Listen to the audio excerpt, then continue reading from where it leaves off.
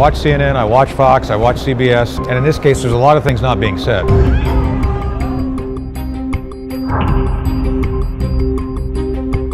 It almost certainly is a recombination event that was laboratory driven.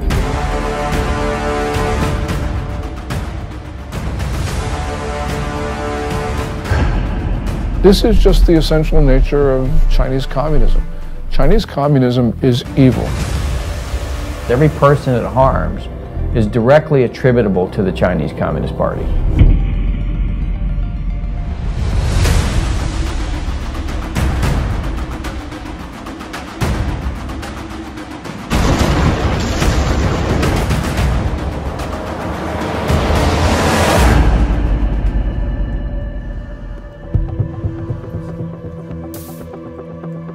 I began looking into the origin of the now widely known coronavirus in early February, with its timing amid the Hong Kong protests, the Taiwan elections, and the US-China trade deal. My name is Joshua Phillip. I'm an investigative reporter at the Epoch Times in New York, writing about the Chinese Communist Party's programs of espionage and unconventional warfare for well over a decade. Videos and messages from Chinese citizens leaking through the censorship suggested the situation was much worse than what the regime was reporting. As my research progressed, initial answers turned into more questions. I soon realized there was much more to the story than we were being told. Today, the coronavirus is impacting over 100 countries around the world. Billions of lives are at risk. And from what is said by the Chinese Communist Party, this allegedly started spontaneously in a seafood market in Wuhan, China.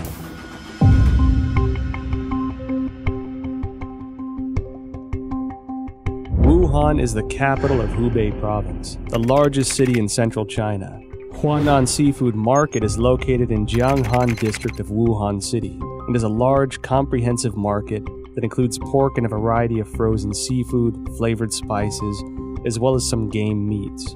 The first thing that received public attention about the epidemic was an internal notice from the Wuhan Health Commission.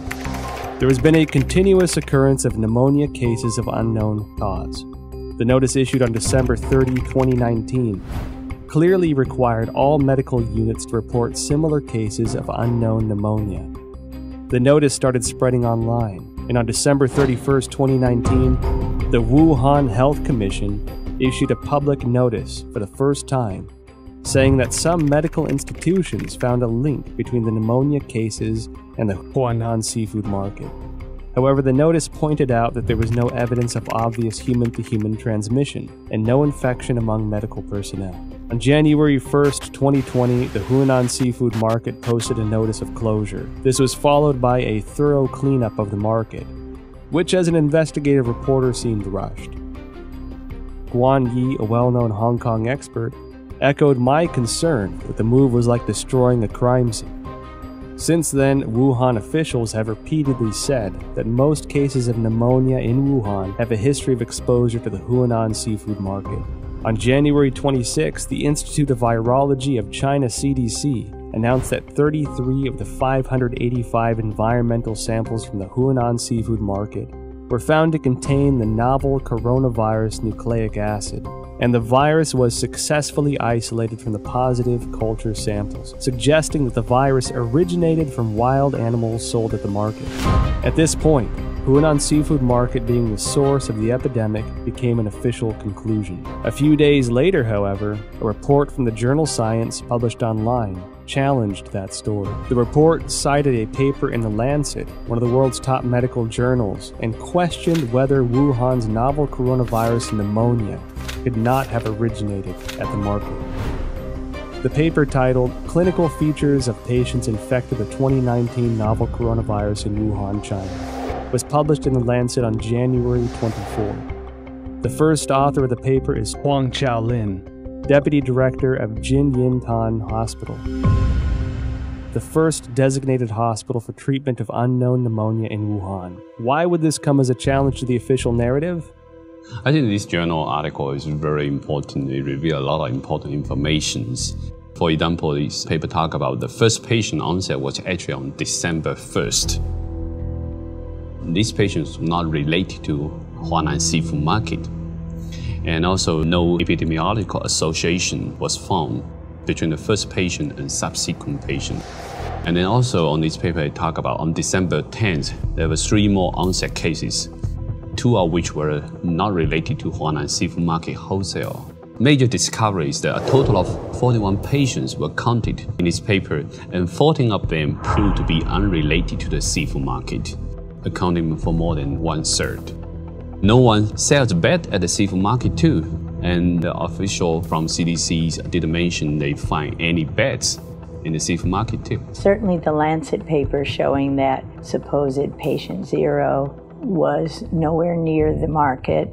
Secondly, that there are no bats in the seafood market or anywhere close. The idea of the spread so fast through a population, just the way it was said through the seafood market, is highly unlikely and improbable. On January 29th, The Lancet republished an analysis of 99 confirmed cases at Jinyintan Hospital, of which 50 had no history of exposure to the seafood market. According to the New England Journal, of the 425 cases confirmed, 45 cases onset before January 1st had no history of exposure to the seafood market. Notably, the authors of the 2 Lancet papers in the New England Journal of Medicine are doctors and medical experts in mainland China. Daniel Lucy, an epidemiologist at the University of Georgetown, said in response to the Lancet paper that if the data were accurate, the first case would have been infected by the virus already in November 2019, because of the incubation period between infection and symptoms. This would mean that the virus was quietly spreading between people in some parts of Wuhan before the cluster of cases with a history of exposure to Huanan Seafood Market began on December 15. The first expert group from the National Health Commission arrived in Wuhan as early as December 31st, 2019. The expert panel established a set of diagnostic criteria after investigating Jinyintan Hospital of Wuhan that stipulated a history of contact with Huanan Seafood Market, the person having a fever, and displaying the whole genome sequence. All 3 standards have to be met to confirm a case. This standard was used until a second group of experts, including Zhang Nanshan, arrived in Wuhan on January 18th and made a revision. Why did the panel impose a history of seafood market exposure as a criteria of diagnosis, knowing that at least 1/3 of the cases were unrelated to the seafood market? They clearly know about 14 patients not related to Huanan Seafood Market at all. That clearly means another source of outbreak. I think somehow this could be a malfeasance or somewhat intentionally cover up some important source of infection. It can go a long way to covering up the actual source by imposing a false place and you're not looking at the actual victims. Then you're only allowed to find your keys under the light post. The numbers that we're getting from China about new infections and deaths are highly suspicious. We know that Beijing, for 6 weeks in December and January, suppressed information of the epidemic. And then when they officially acknowledged it on January 20, they then started a campaign of suppression of information. We know that because the central leading group that was announced on January 26 has a 9-person roster, and it's very heavy with propaganda officials. Indeed, the vice chairman of the group is the Communist Party's propaganda czar. It appears that the party's main goal here is suppression of information, controlling the narrative. That's more important to them than actually ending the epidemic. I was in China when SARS happened, and we were evacuated, and it was the exact same thing. There's no transparency. They tried as long as they could to cover it up until finally it was just like with the coronavirus, they could no longer cover it up, and then they proceeded to act. I mean, I think from my perception back then, their response to it is exactly the same.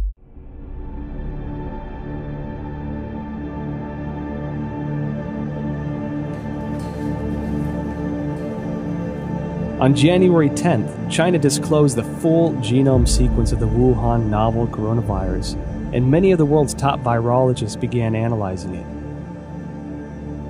As early as January 7th, academic Zhang Yongzhen from from the National Institute of Communicable Disease Control and Prevention, along with the School of Public Health of Fudan University, submitted a joint paper to Nature. The paper was published on February 3rd and pointed out that the Wuhan coronavirus is closely related to CoV-ZC45 and CoV-ZXC21, two viruses sampled from bats in Zhoushan by the People's Liberation Army. The Wuhan coronavirus has an 89.1% nucleotide similarity to the CoV-ZC45 virus and even exhibits 100% amino acid similarity in the NSP7 and E proteins. Shortly after the paper was published, other scientists used BLAST, a program developed by the National Institute of Health and the National Center for Biotechnology Information, to compare the viral sequence based on the data submitted by Chinese authorities on January 12th. The results matched with Zhang's findings. Another scientist, Lu Raojian from the Chinese Center for Disease Control and Prevention, and their team also published a paper in The Lancet on January 30.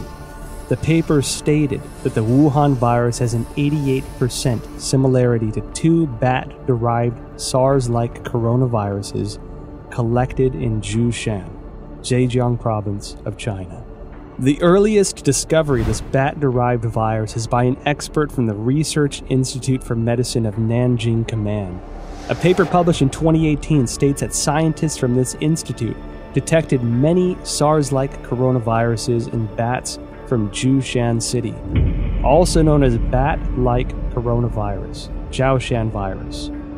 In short, scientists found the Wuhan coronavirus, the current pandemic, is highly similar to a bat SARS-like coronavirus previously discovered by the Nanjing Military Research Institute, showing 100% amino acid similarity in NSP7 and envelope protein, the E protein. What does this high similarity reveal? Hard to see a protein is 100% identical when the virus jumps species. And so that was suggesting maybe the virus could be generated with a reverse engineer process. I certainly believe that the 100% amino acid similarity says it can't possibly be a natural mutation. It almost certainly is a recombination event that was laboratory driven.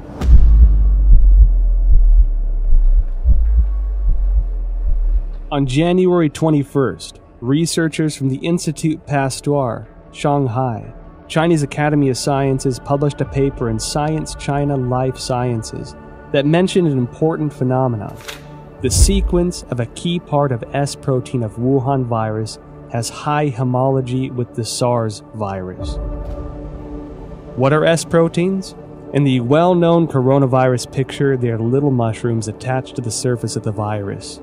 These S proteins, also known as spine proteins or spike proteins, are the most important tool for the coronavirus to invade human cells. If we compare the receptor ACE2 on the cell surface of human bodies to a lock, this S protein is the key, which can unlock this lock on the cell surface and then invade into the cell to propagate and destroy it. That means virus now can infect human cell much easier. That's probably also one of the important reasons that contributing to multi-organ failure when people have a very severe disease. So it can spread out in the human body much faster. Well, the S proteins, the high similarity of the S proteins from SARS-1 to now SARS-2, that's your spike protein. That's the lock and key. That's going to be what drives it right through human cells.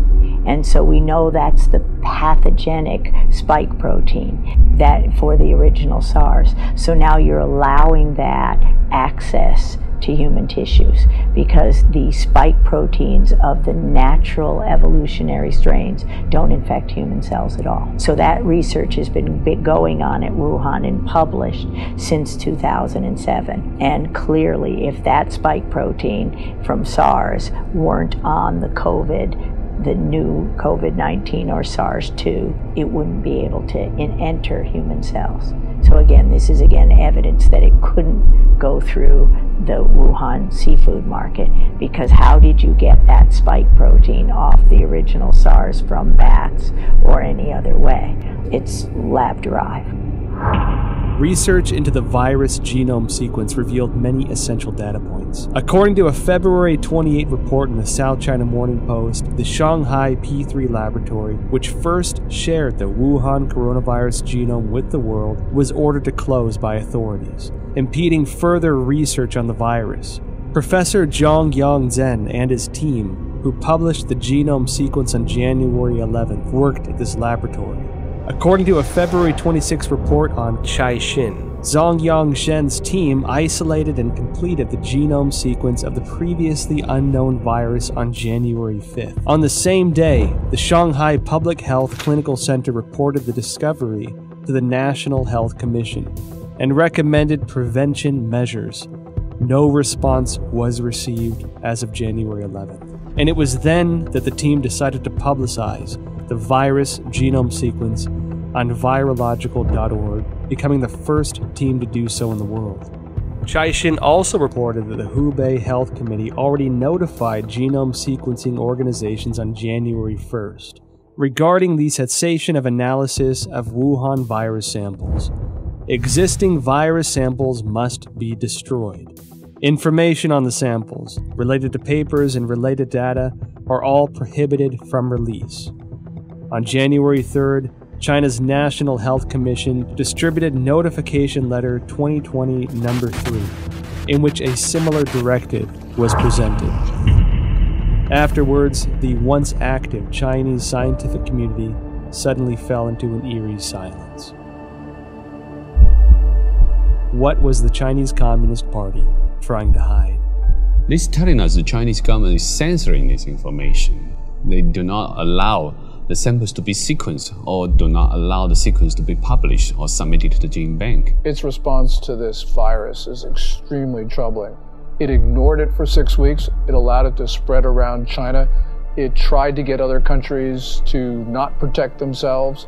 This is dangerous, irresponsible behavior, and it's endangered not only the Chinese people, but people around the world. There is no other way of looking at it. They are responsible for the continuation of this coronavirus. And every time it comes back, because it will come back, because it's going to be with us now permanently, it will come back, and every person that it kills, every person it harms, is directly attributable to the Chinese Communist Party.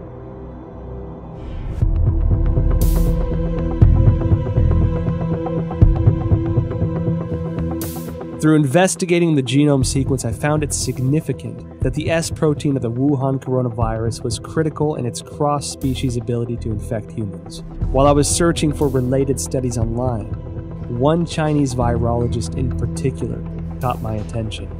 She spent many years researching bats and coronaviruses. She was the first to locate the key to how coronaviruses can overcome cross-species barriers in order to directly infect human bodies. And she was the first to discover that the SARS virus was the result of a restructuring of multiple SARS-like coronaviruses found in bats. Her name is Shi Zhengli, and she may be an important link to the origin of the virus. Wikipedia describes Shi Zhengli as a, quote, Chinese virologist and researcher at the Wuhan Institute of Virology, which is part of the Chinese Academy of Sciences. Further investigations show that Shi Zhengli has been a figure of controversy since the Wuhan virus outbreak. This is due to a paper she published in 2015 discussing her own research into synthetic viruses. Caixin, a media company with ties to the Chinese Communist Party, interviewed Shi Zhengli in an attempt to refute these rumors. Dr. Zhengli, she is one of the top experts in China studying about coronavirus in Wuhan Institute of Virology. She has so many publications from collecting, identify bad coronavirus from bad caves. Her lab had these capacities and very sophisticated capacity to generate mutations to make it best fit in human expression as well. Delving further into related information, I discovered that Shi Zhengli published not one, but 4 papers in total, each of which contains important information. Since the SARS outbreak in 2003, Shi Zhengli has been conducting research on coronaviruses. From 2010 onward, the focus of Shi and her team was redirected to identifying the capacity for coronavirus transmission across species, specifically putting the spotlight on the S protein of the coronaviruses. In other words, her team's research in the Wuhan lab has been looking into the part that can make coronaviruses transmittable to humans. In June 2010, a team including Shi Zhengli published a paper. It describes research to understand the susceptibility of angiotensin converting enzyme 2 ACE2 proteins of different bat species to the S protein of the SARS virus. In the experiments, they also modified key amino acid convents to mutate the bat's ACE2 to examine compatibility with the SARS S protein. This paper demonstrated their awareness of the special relationship between the S protein and the ACE2 receptor. It also signified that Shi had unearthed the passageway for coronaviruses into human bodies. In October 2013, Shi and her team published a paper in the authoritative science journal Nature. They claimed a breakthrough in coronavirus research. What was their breakthrough? They successfully isolated 3 viruses from bats, one of which had an S protein that integrated with human ACE2 receptors. This effectively demonstrated the human infection of SARS-like viruses to humans without the need of an intermediary host. Then, in November 2015, Shi and her team at the Wuhan lab once again published a paper, this time in the British journal Nature Medicine. They discussed the creation of a synthetic virus, a self-replicating chimeric virus. This virus had the SARS virus as the framework, with the key S protein replaced by the one they had found in a bat coronavirus she mentioned in her 2013 paper. This new virus demonstrated a powerful ability for cross-species infection. The mice infected with this synthetic virus revealed severe lung damage with no cure. This symbolized that Shi's successful splicing of the SARS virus was a key to open the door to the cross-species transmission. What is startling is that these successful experiments on mice were only the tip of the iceberg. They planned to further experiment on primates. Although Shi Zhengli did not indicate any conclusion from this research, her move to research on primates suggests this was to more closely simulate the infection of humans with this new synthetic virus. This wasn't done without controversy, however. Shi's experiments quickly triggered widespread debates from the academic community. Simon Wayne Hobson of the Pasteur Institute in France expressed deep concerns. He told Nature, if the new virus escaped, nobody could predict the trajectory. Propagation could happen anywhere. His statement is exactly what's happening, that the virus is everywhere and it could not spread that fast through various countries unless it's been spread via laboratories, via the mail, via research scientists studying that. Additional studies very strongly support the idea that this new coronavirus came from a recombination event, that is a cutting and pasting of 2 different viruses. So her work proves or strongly supports the hypothesis that it could not possibly have been generated in a natural zoonotic transmission, but had to come from a hospital setting, the laboratory setting, almost certainly the biosafety level for Wuhan Research Facility. However, this did not terminate Shi's research. On November 14, 2018, Shi Zhengli spoke at the School of Life Sciences and Biotechnology at Shanghai Jiaotong University. The topic was bat coronavirus and its cross-species infection. Reports of this event have since been deleted from the university website.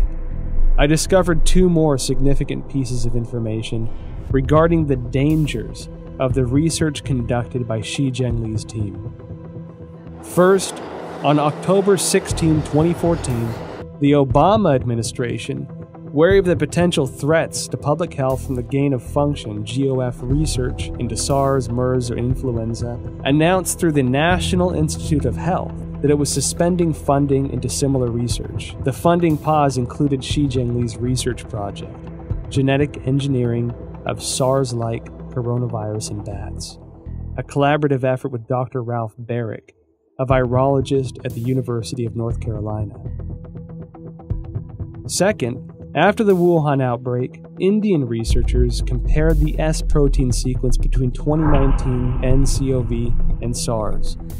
They discovered that 2019 nCoV had 4 new sequences inserted, all of which can be found in HIV sequences through a search on GenBank. Shi Zhengli discredited those observations, although she never denied the existence of the 4 inserted sequences. However, scientists probing GenBank found that there were only 3 viruses containing all sequences. The first is the HIV virus itself. The second is a bat coronavirus discovered by Shi. And the third is this new Wuhan coronavirus. We've done this kind of work for now 40 years for me. There's the sequence analysis and comparison of the virus of the SARS-2 COVID-19 apparently has genes that come from other human and other species, including some envelope, the GP41 from HIV.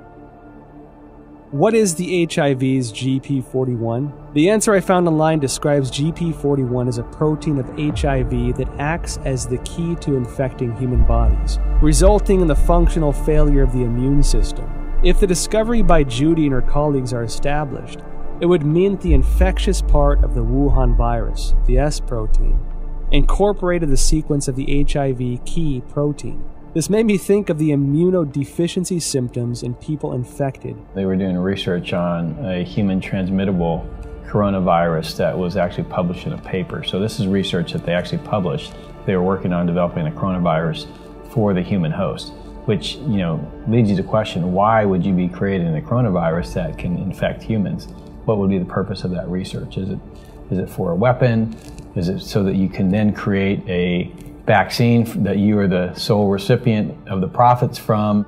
The Chinese have full access to our databases. They have full access to all that research that comes out. They have full access to all our universities to train their scientists. And they have full access to our scientists, like was, with the recent indictment of the head of the chemistry department at Harvard. I mean, this is the 1,000 Talents program. Tens of thousands of the world's most brightest people in all of these different areas that are going to China to help them with their programs. And all of these programs, as you know, have a dual use capability. Beijing's attacks on the United States, which have occurred for weeks and weeks, are really worrying. What it shows is that China is desperate, and the United States needs to defend itself because China is propagating this narrative that we spread the coronavirus to China. So the United States needs to just come out with the facts about how China took coronavirus samples from Canada and the United States. They sent them to Wuhan. We don't know exactly what went on in that lab there at the Wuhan Institute of Virology, but it's time for the United States to defend itself.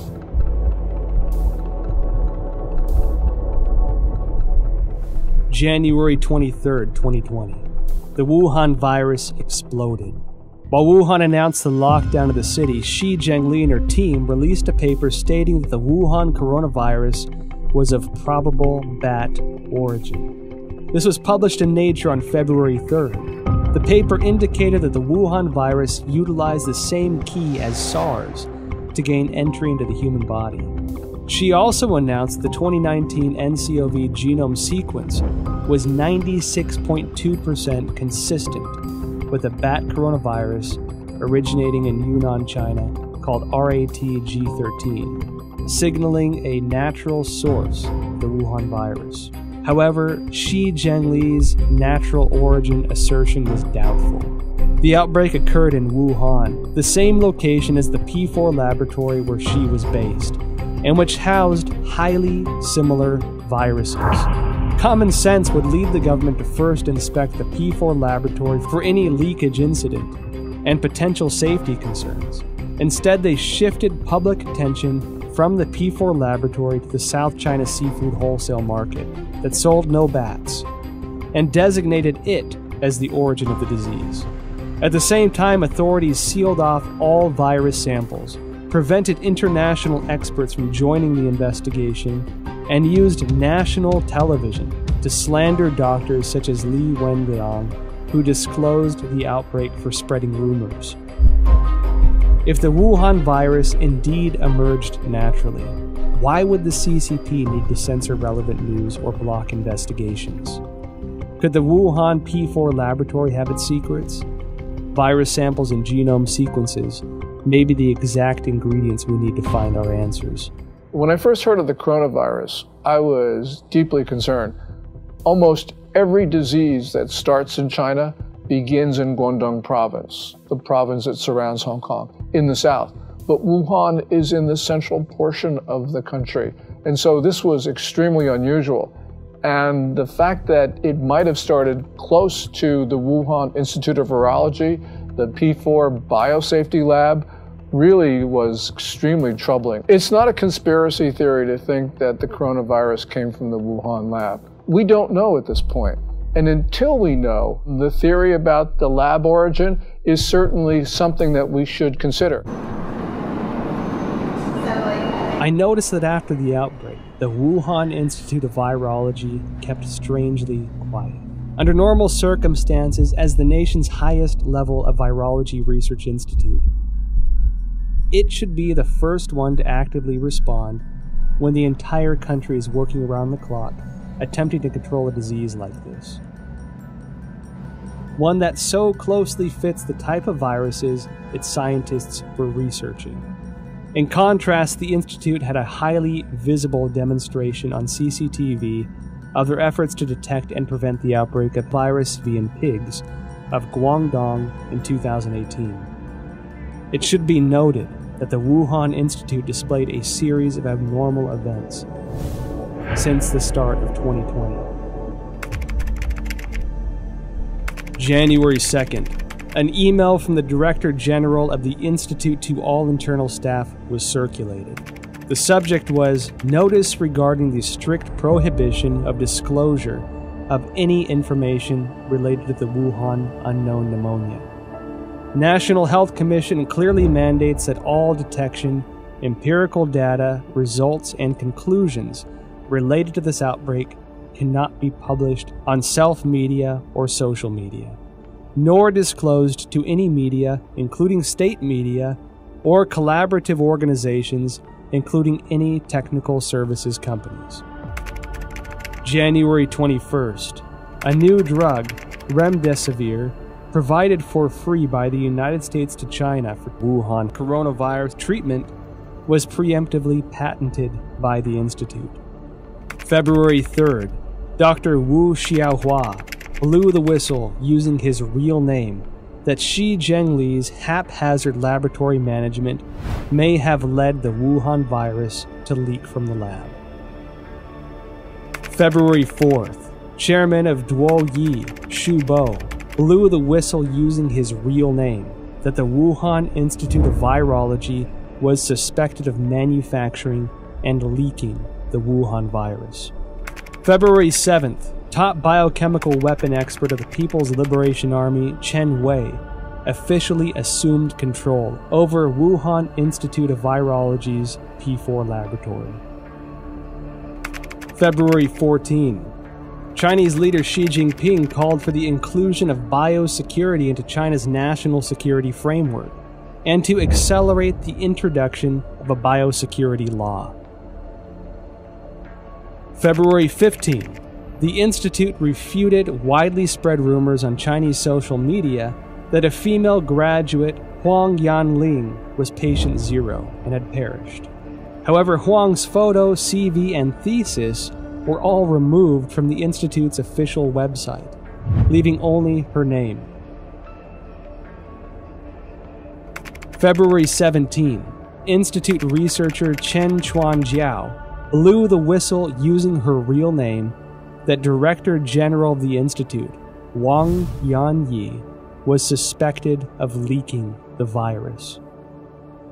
I graduated from the University of Virginia in 1980. My first job was to go to the National Cancer Institute, which was housed at Fort Detrick, Maryland, the same place that houses the USAMRIID, U.S. Army Research Institute on Infectious Disease, the biosafety level 4 facility, equivalent of the Wuhan facility. And so at these facilities, it's where investigators who I went in there myself, you can see the breakdowns in safety, and it's everywhere. That's why I have no doubt the Chinese biosafety level 4, it was just as lacking in safety, in rigor. You can argue that they don't care. Suspected of leaking the virus, military biochemical weapons expert assumes control.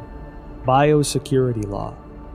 Now, when these sensitive keywords are connected together, it tells me that the P4 laboratory is not an ordinary academic research institute. I decided to start from the beginning of the Wuhan P4 lab. On January 23rd, the day Wuhan was locked down, French website challenges.fr published an article that revealed many details of the collaboration between France and China to establish the P4 laboratory in Wuhan. In 2003, after the SARS outbreak in China, the Chinese Academy of Sciences requested assistance from the French government to build a virology research center of the highest level. With the support of then French Prime Minister Raffarin, the two countries signed a contract to jointly construct the P4 laboratory under a wave of contention. According to the contract, French architect RTV in Lyon was responsible for the engineering of the laboratory. However, Chinese authorities switched the work to a local Wuhan architect, IPPR, based on research conducted by the General Directorate of External Security. IPPR had close ties to subsidies of the Chinese military, some of which were already targets of concern by the American CIA. Within the 12 subsidiary departments, there was even a specific military management office. The French delayed repeatedly, given security concerns. It wasn't until 2017 before the Wuhan P4 laboratory was operational, and French security continued to suspect that the Chinese regime was conducting biochemical weapons experiments. Who is the real boss of the P4 laboratory? The Wuhan P4 laboratory was a subsidiary of the Wuhan Institute of Virology, which is managed by China Academy of Sciences. The director of the laboratory was Yuan Shiming, who was also the head of Chinese Academy of Sciences Wuhan chapter.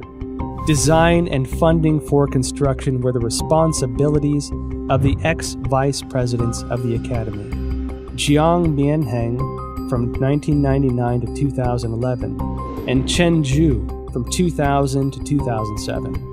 Jiang Mianheng was the eldest son of ex-CCP leader Jiang Zemin. After Jiang Zemin ascended to power after the Tiananmen Square massacre, his son entered the academy and led the Institute of High Technologies Research and Development.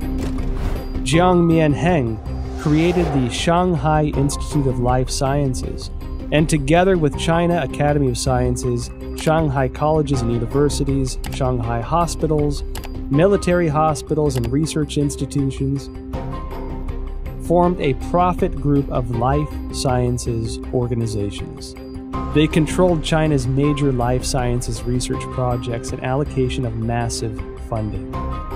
Jiang Jicheng, son of Jiang Mianheng, is the controlling shareholder of WuXi AppTec, which in turn is controlling Fosun Pharmaceutical, China's agent for Remdesivir. Effectively, Jiang Jicheng is the kingpin behind the specific medicine for the outbreak. Meanwhile, Chen Zhu is the current president of the Red Cross Society of China, which had faced numerous scandals since the outbreak. In 1999, while Jiang Zemin was in power, the People's Liberation Army published a book, Unrestricted Warfare, in which strategies for a weaker nation to combat a stronger nation are discussed in the context of modern warfare. One of the authors, Qiao Liang, wrote, "After the first Taiwan Strait crisis, we realized that if the Chinese and American military fought head-on, we are at a disadvantage. Therefore, we need a new strategy to help our military tilt the balance of power. This new strategy is called unrestricted warfare, a variety of means beyond all limits, without any restrictions. It could be military related, including guerrilla warfare, terrorism, biochemical warfare, or it could be non-military related, such as drug trafficking, poisoning, environmental destruction, and computer virus dissemination." Israeli expert in biological warfare and former intelligence officer Danny Shoham published a paper in 2015 in India's Journal of Defense Studies. He pointed out that China will not miss, skip, or abandon any highly advanced technology, especially military-related technology. The article noted that China had 12 facilities related to the Ministry of National Defense and 30 subsidiary facilities of the PLA participating in the research, development, manufacturing, testing, or storage of biological weapons. Dr. Francis Boyle, a Harvard PhD famous for drafting the Biological Weapons Anti-Terrorism Act of 1989, clearly expressed, "The novel coronavirus we're seeing here is an offensive biological warfare weapon." The Federation of American Scientists indicated similar concerns in an evaluation report. The organization believed that the CCP possessed advanced chemical warfare projects, including research, development, manufacturing, and weaponizing capabilities. The CCP is usually known to have a proactive biological warfare portfolio, including state-funded and sponsored research activities. I believe they have them. I believe they're developing them. I think they want to be the most advanced nation on earth when it comes to biological weapons. The same as I believe that they do forced organ harvesting. The same as I believe that they have concentration camps for Uyghurs. The way I believe that they have systematically killed millions of Falun Gong. It is the same thing, this regime. You can count on it. So Wuhan as an area, I think, is critical by the fact that there's a lot of concern about what China's ambitions are regarding long-term global domination. I'll just say it that. Their military doctrines indicated that they intend to be the dominant political and military force in the Pacific Rim. I've talked to senior members of the Trump administration who have had conversations with the senior Chinese generals, and that's what they basically say. It's in their doctrine, too. So we have to examine this new clue. This is one piece of the, Wuhan, biological warfare. Does this mean something to these other things we're already seeing? Because the Chinese have already kind of stated this is their objective. So I think we have to analyze it through that lens. What does this mean to the larger political narrative of what China wants to do to dominate the region and potentially the world? We don't have to speculate about being at war. Last May, the Communist Party, through People's Daily, carried a piece which said that there was a quote-unquote people's war against the United States. They've declared war on us. We have to respond. There is a war. China's told us there's one.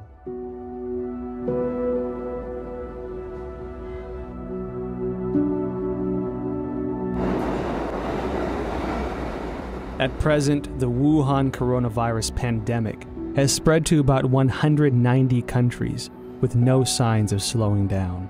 The United States announced a state of national emergency. Europe became the new center of the outbreak.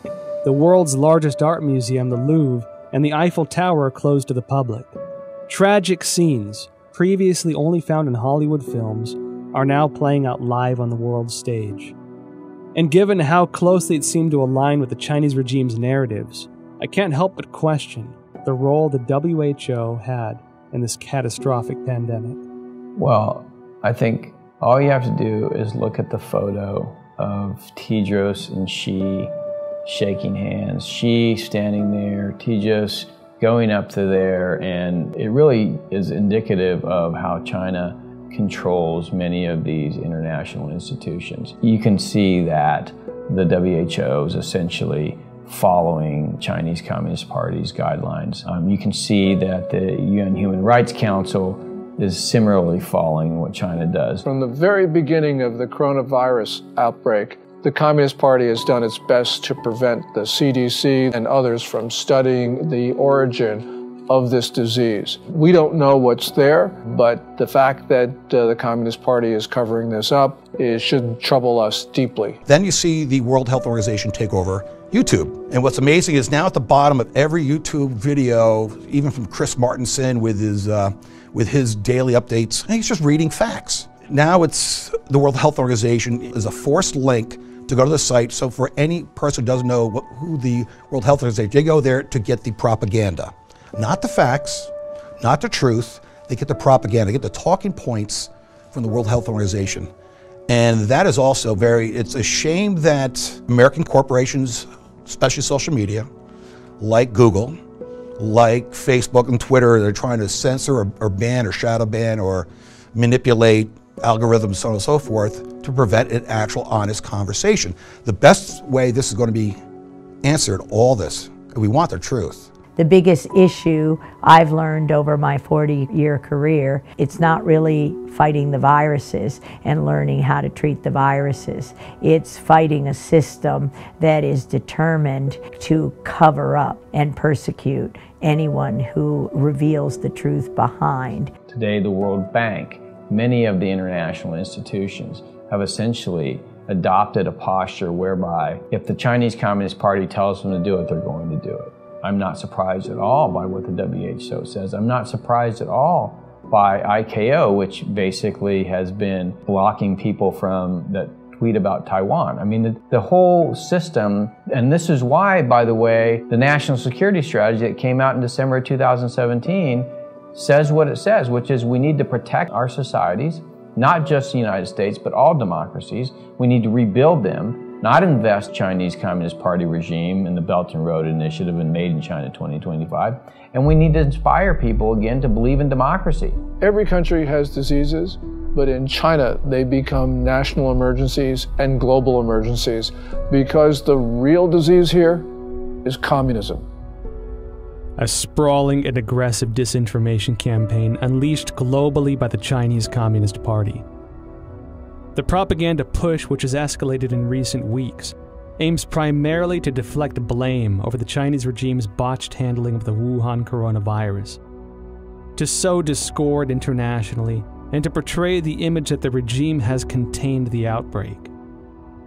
During the investigative interview process, well-known scientists who once suggested a laboratory origin of the virus declined to be interviewed one after another. Some avoided the topic of virus origin completely. Some had already composed scientific arguments but abruptly retracted their papers.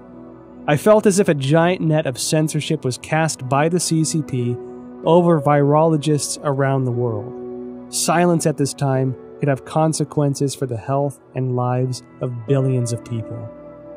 I watch CNN, I watch Fox, I watch CBS, and I try to make my own assessment.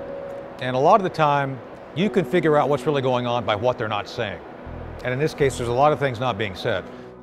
Bottom line, they want to make money from China. They fear the Chinese repercussions if they air this stuff. It just gives you an indication of how powerful the Chinese Communist Party is. Chinese Communist Party suppressing speech in the West because these companies make money from China and they're afraid that they're not going to make, the Chinese Communist Party is going to punish them if they essentially publish this stuff or allow it to be aired. There is no other reason. I think we have to recognize, your audience who haven't seen it, I highly recommend Chernobyl, because the same basic governance model that screwed up Chernobyl, I would argue, is now in charge of the response of the coronavirus. So whatever you saw go wrong in Chernobyl, you could still see that potential here. I'm not saying it's going to be that bad. I'm just saying that the party, the central party, is the thing which they want to protect, their power. And people and nation issues are secondary to the continuation of power. Communist Party is malign and it is grossly irresponsible. It has pressured governments to keep their borders open, and it had to know that that would result in the fast spread of coronavirus to other countries. This is the worst sort of behavior And the world's got to understand that there will not be peace, there will not be good order and stability in the world as long as the Communist Party rules China. The Wall Street Journal writes a piece as China is a sick man of Asia. It needs to be corrected. It's not China is a sick man of Asia. It is the Communist Chinese Party that's a sick man of Asia. The Communist Party has policies that people abhor. And it's not just its reaction to the coronavirus. We see this with the suppression of rights, also with holding perhaps 1 million people, maybe even 3 million people in concentration camps. So this is just the essential nature of Chinese communism. Chinese communism is evil. While China pretends to be a responsible member of the international community, in reality, they are doing much to undermine the rule of law and human rights. We at the Epoch Times refer to the Wuhan coronavirus, or COVID-19, as the CCP virus, because the Chinese Communist Party's cover-up and mishandling allowed the virus to spread throughout China and create a global pandemic.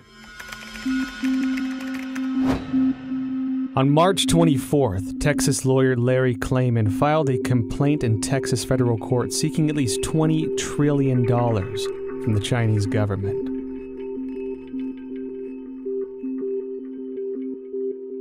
Klayman said in a statement, quote, "The Chinese people are a good people, but their government is not, and it must be made to pay dearly." On April 4th, the British think tank Henry Jackson Society advocated for compensation of £351 billion from the CCP to the UK, and that the government should pursue it through international courts. The same report called for a total compensation of £3.2 trillion to the G7 for the damages caused by the cover-up of the outbreak. On the same day, the All India Bar Association filed a complaint to the United Nations Human Rights Council, seeking an unspecified amount as reparations from China over the global spread of the coronavirus. Evidently, the CCP violated the international health regulations. The United States and the international community must regain their senses and take action.